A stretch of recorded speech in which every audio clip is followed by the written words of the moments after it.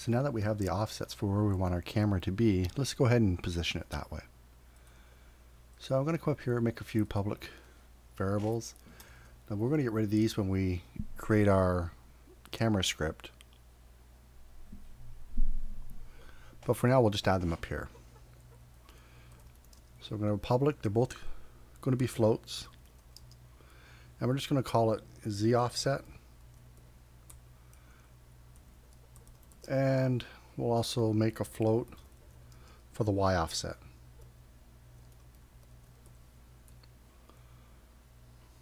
We could have actually just made them constants. I didn't. I'm just going to put them here. And the Z offset was equal to negative 2.5. And the Y offset was equal to 2.5. We'll also need the rotation. That was on the X. So we're just going to make a public float. We'll call it X rot offset. And down here, X rot offset was equal to 22.5. So now in our main camera, we'll just create a new vector 3.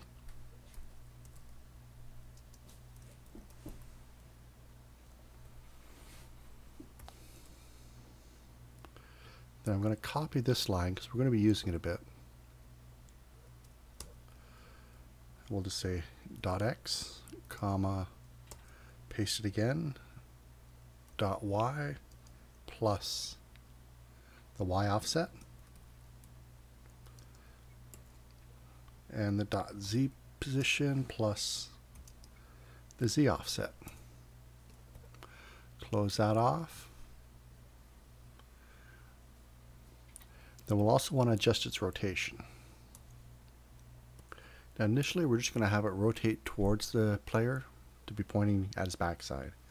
So it's just simply main camera dot transform dot rotate, and then enter the rotation on each axis you want. So we can just use the X rot offset for the X axis. Then for the Y and the Z we're not rotating at all, so we'll just use zeros.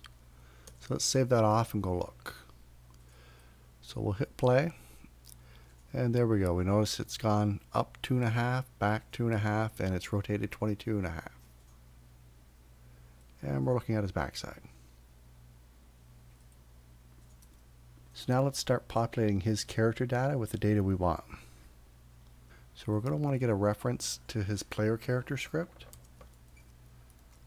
We'll just make a private variable of player character. And we're going to call this PC script.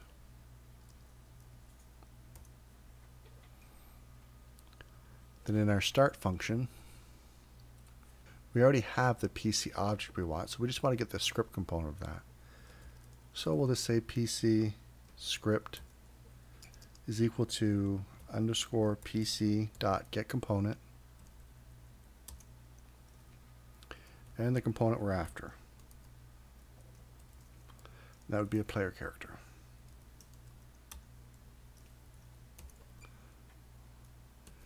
So now we have a reference to his script. Let's create a function that will actually populate his values with it. So I'm just going to go down here. I'm going to get rid of the update for now.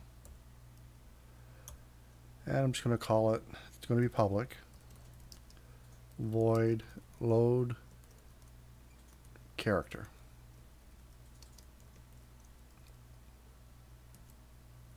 And in this function, we're just going to simply want to call the load character data function from our game settings. Now we already actually have that done over here, except we're saving. We can actually just cut and paste this right in and just change the name. So I'm just going to go over here, paste it in.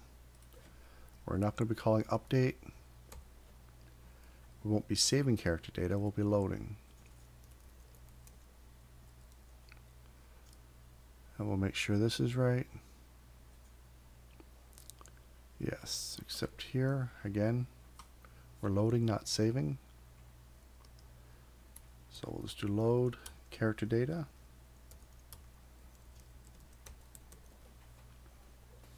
Now if we go back to Unity and start our scene back up, we'll notice we don't actually have an instance of our game settings. In order to get that, there's a couple ways we can do it. One, we can go into our scenes folder. Let's go to character generator. Save the current scene. Now this is the scene that creates the game settings, and it makes sure that it's persistent from level to level. So if we quickly just zip through this level, we'll notice we go on to the next level and the game settings comes with it. So if we want the game settings to traverse from to our new level, we'll have to go up to our build settings, at our current level. I'm actually going to move it up above the other one. I'm actually just going to get rid of that one because I won't be using that one anymore. That was just an example. And we'll also have to go into the script, which was our character generator, and change the level we're going to load. And we'll call this level 1.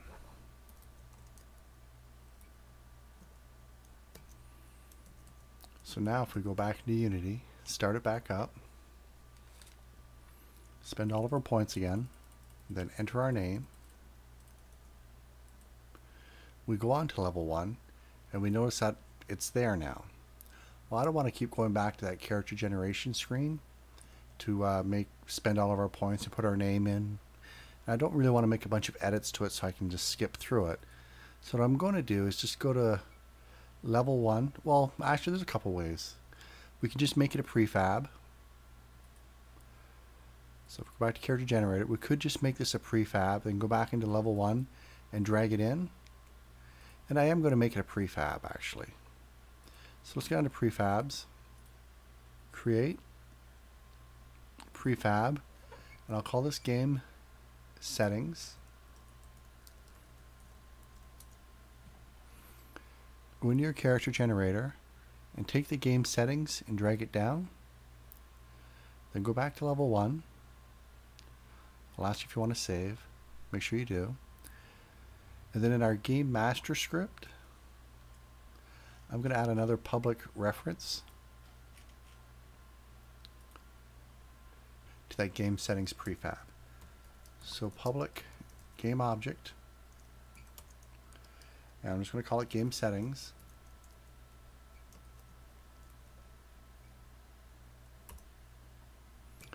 Now we save it. Go back to our game master game object. We now have a prefab for it, or a variable exposed for it. We'll just drag the prefab on. And down here, we're just going to instantiate it. We're going to check to see if it exists. If it doesn't exist, we're going to create one. And if it does exist, we won't. So let's make a temporary variable for it. This would be a game object. I'm just going to call it GS for game settings equals game object dot find and the name we're looking for, which is game settings.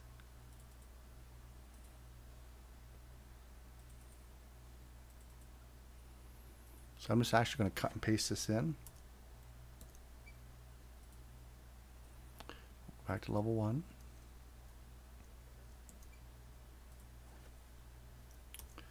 So now the check to see if game settings exists. So we'll say if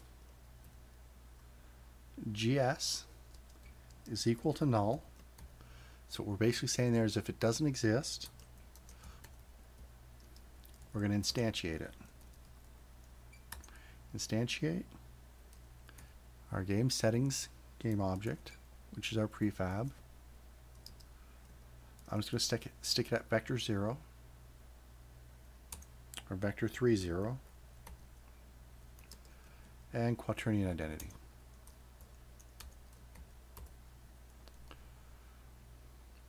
And let's also rename it to make sure it's named properly.